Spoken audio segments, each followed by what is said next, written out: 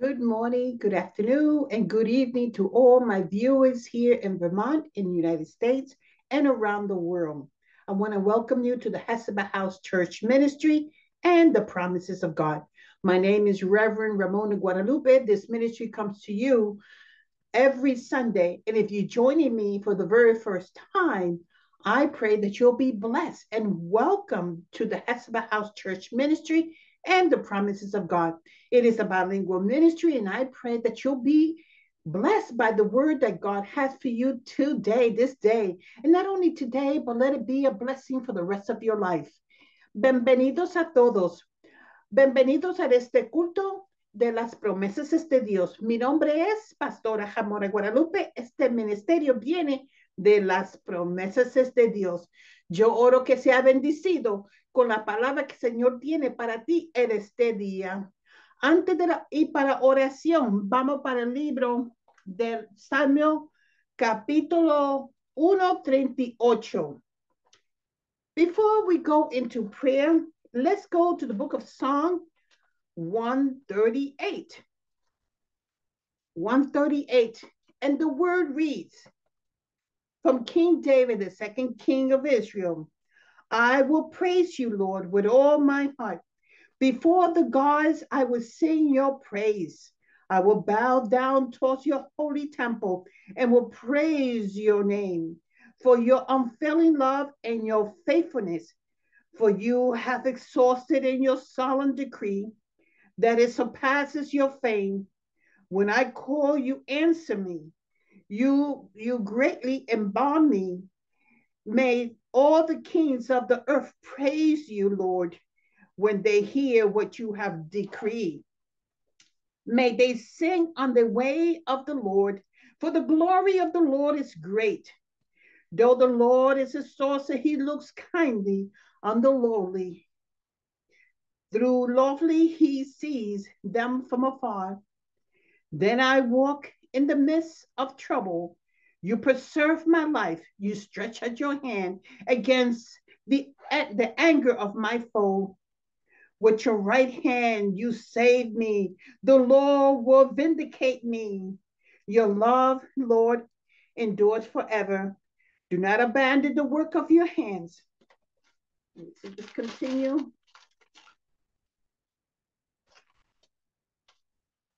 In the name of Jesus Christ, from verse 1 to 8. The book of Psalm 138. Let's go to prayer. Blessed Holy One, in the name of our Lord Jesus the Christ, thank you for this holy day that you have hallowed, that your people come before you and give you with thanksgiving and blessing. Glorify yourself that the Lord Jesus Christ, you gave your life for your church, your people. Thank you. Let the words that I say, let it be for the edification for your kingdom. In the name of the Father, Son, and the Holy Spirit, in Jesus' precious name, amen and amen and amen. For the glory of God, in Jesus' name, amen. A wonderful day. You know why it's wonderful? Because you are here. It is wonderful. There's a lot that is happening around the world, but we take this moment and we focus on what God has for you, the word that God has for you this day. We continue to pray for those who are going through war, Ukraine and Russia. We pray for North Korea. We pray for China, Taiwan. We pray for Latin American countries in the United States and all the European countries. A lot that is happening. People are suffering from fire, earthquake, flood, devastation. People are being killed. People are dying from diseases. There's famines. There's a water shortage. There's a lot that is happening around the world. It's not only one area. It all affects each and every one of us. So, beloved, let's take this moment and we pray for those who are going through so much that they are suffering. Oh, yes. We pray for the first responders. We pray for those who are rescuing people that have been devastated by mudslide, like in the Philippines. In other countries, that our volcanoes are erupting and eating up their homes. We pray for those who are rescuing those who are trapped. We pray that there will be a peaceful resolution. We pray that we don't continue to harm each other. We uplift these prayers to the Lord, to the God Almighty. We give him thanksgiving and blessing and honor that belongs to him, because everything belongs to God. But before we go into the scriptures, let me remind each and every one of my viewers, I want to say thank you for many of you who are tuned in to this ministry.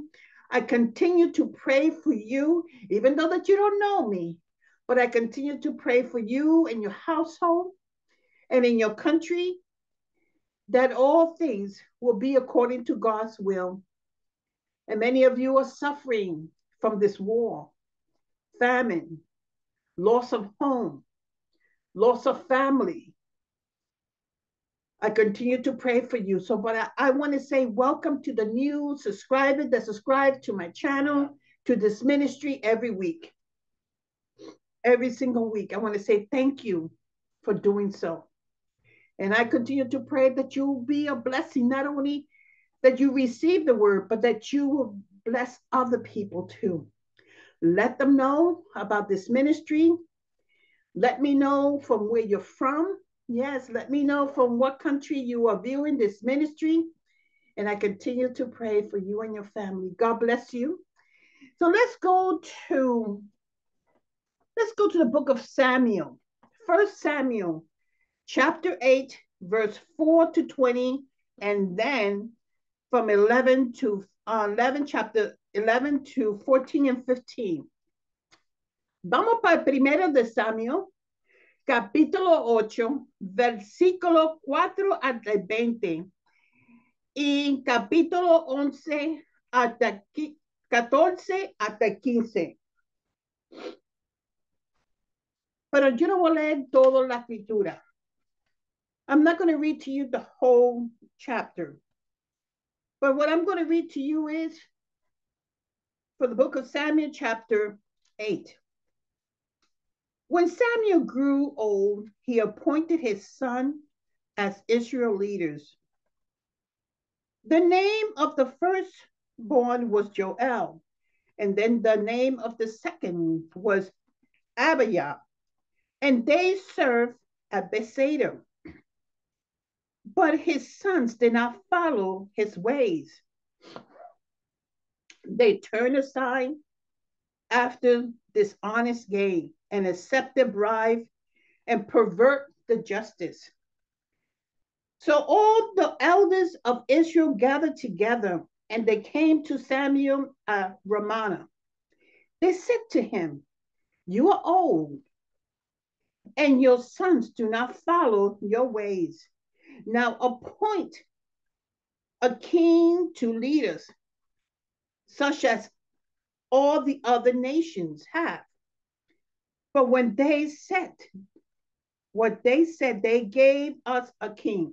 But when they said, "Give us a king to lead us," this displeased Samuel. So he prayed to the Lord, and the Lord told him, "Listen to all the people are saying to you. It is not you that they have rejected, but they have rejected me as their king, as they have done from the day that I brought them up out of Egypt until this day, forsaking me and serving other gods. So they are doing to you what they're doing to you. Now listen to them, but warn them solemnly, and let them know what the king who will reign over them will claim as his right." May the Lord add blessings to this reading. Let's pray. Holy God, in the name of Jesus Christ, let everything that I speak, let it be from the Holy Spirit that you have endowed in your servant. Speak to your people. Open their eyes and their ears and their hearts and understanding, to know the difference between right and wrong, that they will hear your words. Glorify yourself in the name of the Father, the Son, and the Holy Spirit, in Jesus' precious name. And we pray the prayer that Jesus taught his disciples to pray. Vamos a orar la oración que Jesús, Señor, su discípulo. Our Father, who art in heaven, hallowed be your name. That your kingdom come on earth as it is in heaven. Give us today our daily bread, and forgive our debts as we forgive those who are indebted to us. Lead us not into temptation, but deliver us from evil. For thou is the kingdom and the power and the glory forever and ever. Amen. In the name of Jesus Christ, amen. Last week I spoke about Eli. The book of Samuel, I spoke to you, and I will add that from the book of Samuel, chapter 3, verse 1 to 10, and then verse 11 to 12, 20. This week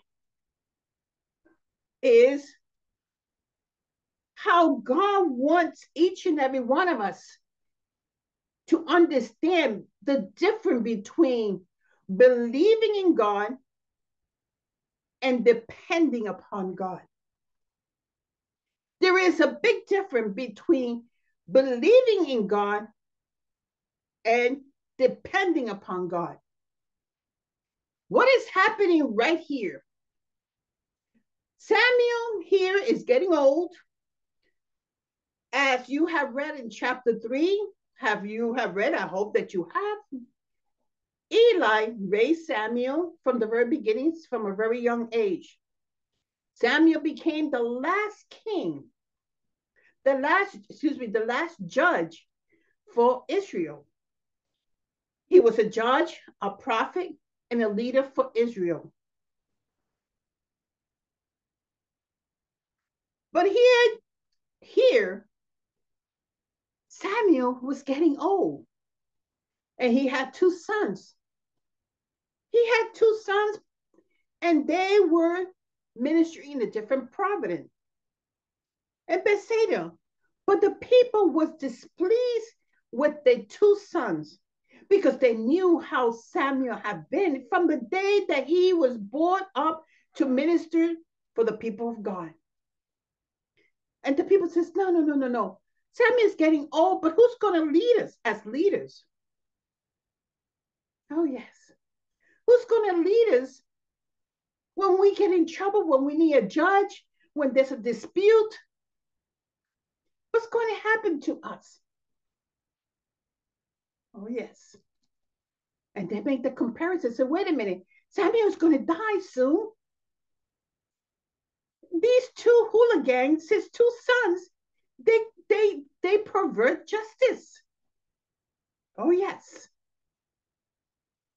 So they ask for a king, just like everybody else, the surrounding nations.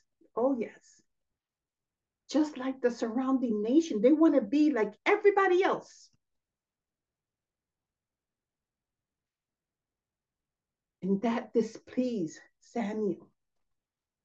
Not that he displeased their request about the two sons, what they were doing, but they requested a king, just like every other nation. So Samuel went to the Father, Jehovah God, that Jehovah God is a king, that he was giving direction to Samuel. And Jehovah God says, don't worry about it. They didn't do that to you. They did it to me. They don't want me to be their king. And Jehovah God gave Samuel instruction. As you continue to read from the Hebrew text, 1 Samuel chapter 8 and on. But Jehovah God gave instruction to Samuel to give to the people. I want you to understand there is a difference between believing in God and depending upon God. When a child is born, they completely depend upon their parents. A baby and a child, the food, the shelter, the comfort, the compassion, the touching, holy touching, providing for their needs. They get in trouble, the parents are there to help them out. They get hurt physically, the parents is there to help them out. As a child grows older, the parents teach the child how to survive in the world so they could become good leaders for people around them and for the world. What is happening today, beloved? We cannot incorporate the things of the world that is corrupt into the things of God. And that's what is happening around the world. Oh, many of you say, I believe in Jesus. I believe in God. But are you depending upon God to help you to make good judgment? God is the judge of all the judge. Jesus is the judge of all the judges. He's the Lord of all the laws. But people want to incorporate the things of the world into the things of God. You can't do that. Here is a great example that God says, okay. Jehovah says, okay, tell the people this is what is going to happen to them. You cannot. You have to depend. Let me give you another example. In the book of Psalms, you just finished reading. I just read to you the book of Psalms 138. This is the second king of Israel. He acknowledged, he believed in Jehovah, but he knew Jehovah. He depended upon Jehovah. Oh, yes. David depended upon Jehovah. Before he became king, he was a scrabbly little red, ruby red young man attending to the sheep, all smelly, just like the sheep's out in the field. But he understood who was Jehovah. He knew and he relied on Jehovah. And as you read about David, oh, David did some crazy things. Oh, yes. But he knew Jehovah. When he was out in the field tending all those flocks, he depended upon Jehovah. He knew when the army came against the Israelites, he killed the big giant, Goliath. See, he depended upon little rocks. He didn't have no rifles, he didn't have no shield. They tried to put a shield over on him to protect him. He took that off. He took it off because he relied on Jehovah. He depended upon Jehovah to kill that giant that was insulting the army of God. Without just a couple of little rocks and a slingshot. But when we abandon the water of life, we are abandoning God. Oh, you might say, I believe in God. Oh, yes. Even the devil believes in God. I believe in Jesus. Even the devil believes in Jesus Christ, knows that he's the Son of God. He tempted Jesus Christ. If you're the Son of God, throw yourself off this cliff. God will command the angels to lift you up so you will not hit your head. Oh, Satan knows that. He believes. When we abandon the principle of God to be the judge and we rely on him to everything. One thing I have to tell you, and I share this with you, I come from a very large family. And one thing is, people couldn't understand how my family was doing well. Oh, no, they were not in government assistance program. No. My father took care of his own. He worked out there. He worked very hard. But my mother knew where her blessings were coming from. People were shocked how well she was doing with her family. People were shocked. And we dressed very well, clean. We didn't have much, but it was clean and iron and neat. She knew where her blessings were coming from. There is a difference between believing in God, and there's a difference between depending upon God. We depend upon water, that God provides us water. We rely on the sun, that God provides the sun. We relied on the beautiful during the springtime when the flower starts to emerge and the shades of the tree when the hot weather comes. We relied on those things. We depend upon them. Can you imagine if God says, forget it? I'm not going to give the sunshine. I'm not going to give these bratty generations any water. Can you imagine?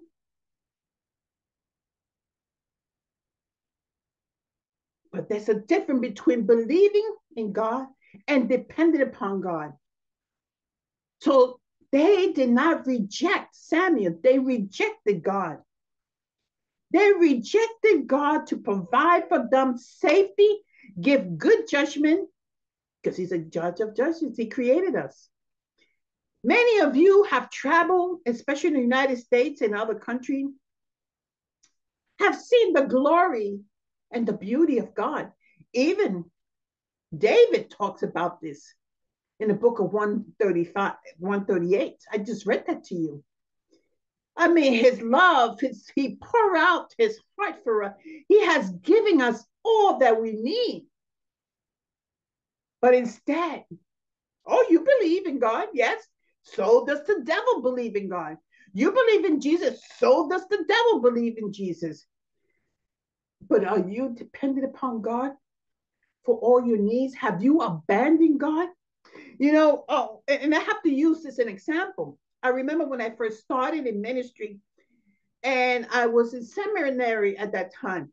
And the church that I was attending, one of the church leaders says to me, we choose the people we want, something like that.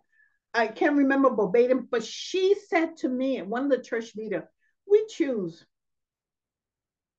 right there and then. They believe in God, but they don't depend upon God to do the ministry work of Jesus Christ. When this individual leader told me that they choose the one, and I believe, yeah, I was a deacon at that time at the church. And they tell me, this leader tells me that it's up to them. Right there, I knew that they believe in God. Oh, yeah, they believe in Jesus Christ, but they did not depend upon the Spirit of God to guide the church.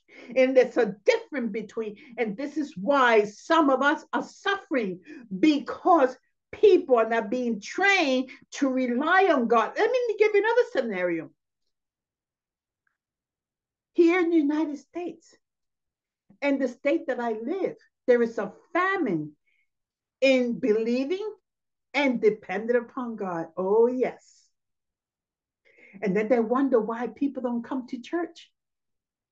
Because people see that they read the scripture, they read the word of God, what God expects from us. And they violate that. And people says, nah, I don't want no part of that. I don't want no part of that. So they go out into the world and the world abuse them. This is why Jesus talks about the lost sheep. He talks about the lost sheep you have abandoned. You close the doors and don't let others come in. But you rely on another human being. Jesus talks about in the gospel, when his mother, his brother came looking for him, that Jesus Christ himself, that he came to show us the way of God. He did all these miracles before them. And Jesus, and still the people did not believe. They enjoyed the miracles, but they did not believe in the power of God. They did not believe in the power of the Holy Spirit. and depended upon it too. So this church leader that told me, we decide who they want for the church, but they were rejecting the Holy Spirit that come from God. It's the same thing that the Israelites did to Samuel. They rejected Jehovah. And Jehovah said, okay, listen to them. I'm going to give them what they want. And it's never the best. Saul did wonderful things. This first king, he did wonderful things, but he rebelled against God. But it was not the best that God wanted for his people.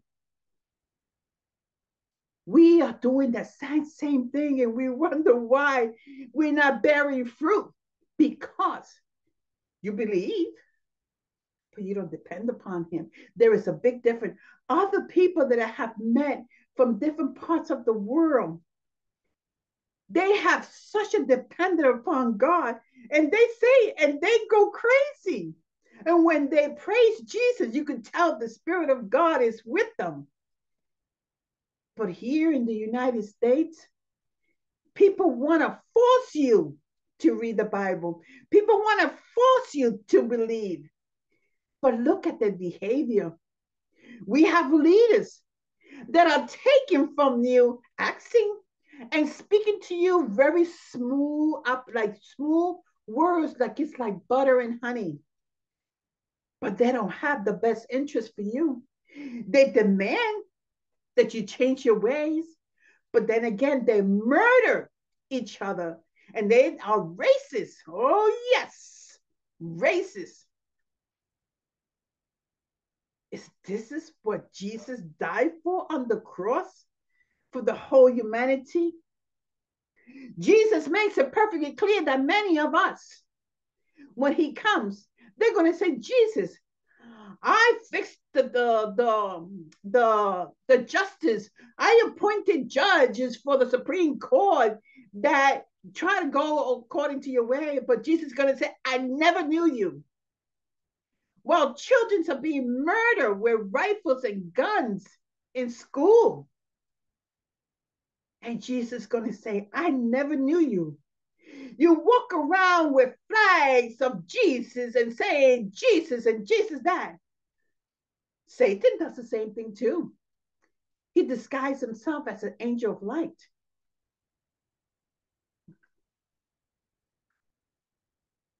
So the question is, you believe? That's a good thing. Do you depend upon God? That is the question. And not only that, understand and know who God is. The breath that you're breathing right now is the breath of a holy God. The children that God has given you. As a matter of fact, in the United States next week, we're going to be celebrating Father's Day. Fathers, how many seeds of children do you got around the world? And scatter your seeds around. We will be held responsible for that. Our job is to teach our children to love God with all our hearts and soul, and not rely on our own understanding. Likewise, love your neighbors. And what is happening with our youth, they're completely confused. They're committing suicide. They have mental problems. They don't even know where to turn to, because the parents have abandoned the basic fundamental to show our children that they are loved by God, and because they are loved by God, we love them, and to teach them. Now, if the child rebels, I mean, here is two children of a godly man. They were not walking in the path of God, and it's not because Samuel neglected them. No, Samuel gave them the responsibility that it was promised from the people when they came out of Egypt, that they will be serving Jehovah for the rest of their lives. It's a privilege to be in front of Jehovah. So my question to you today is, Are you dependent upon God and understand that God is the one that is still in control in spite of what's going on in the world? Are we giving him the glory? Are we giving him thanksgiving and blessing and thanking him for the water that we drink, the water that we drink, the water that we bathe, the food that we get? Even if you're homeless, you're able to get some food. Even if you're cold without clothing, you're still able to get some clothing. Oh, yes. If you're sick and they rush you to the hospital, if you don't have no money, the hospital has an obligation to take care of you. Oh, yes. That comes from God. Now, if they neglect you and abuse you, then they're going to have to answer to God. Oh, yes. We relied on the water, the living water that Jesus talks about, the living water. He says, take my yoke, which is light, and it's not burdensome. Come to him. He says, come to him. So my question is, do you want to depend upon God? He's waiting for you. He made you, and he loves you. Come to Jesus. Say, Jesus, I believe, but I don't understand. I want to learn to depend upon you. Forgive me for my sins. Teach me your way. Be my Lord and Savior. As soon as you say that, Jesus is right there. He's been waiting for you. This is the God that I talk about every week. So do you believe? That's a good start. Do you depend upon him fully for everything? He'll guide your way. He defends. He be your defender. This is why Jesus says, don't worry, when they bring you in the courts, don't worry what to say. The Holy Spirit will provide that for you. This is why Jehovah says that we have to live by faith. Jesus Christ talks about living by faith because we live in a perverted generation, a lying generation, a murderous generation that believing by faith is the key to everything in believing in Jehovah God and Jesus Christ. Every word that he said in the scripture, I never will leave you. I will never forsake you. He's going to help you through difficult times. Does not mean that everything is going to be hunky-dory. No. He will provide a way. He's waiting for you. Oh, yes. To depend upon him. He's a parent. Jehovah God is a parent. Our Lord Jesus Christ is here for us. Jesus always said, I come to do my Father's will. He never says, I came to do my will. He came to do his Father's will. Now, enough is enough. You're not in control. Let Jesus guide your path. Let Jesus guide the ministry that Jesus died for his people. Let's pray. Holy God, in the name of the Father, Son, and the Holy Spirit, you glorify yourself. Blessing and honor goes to you. In the name of the Father, Son, and the Holy Spirit, protect them and those who had just believed in you, Jesus. Comfort them, show them, sanctify them. Show them the way, give them understanding in your words. Help them to find a church where they could grow. In the name of the Father, Son, and the Holy Spirit, I place your people around the world and here in the state of Vermont into your hands.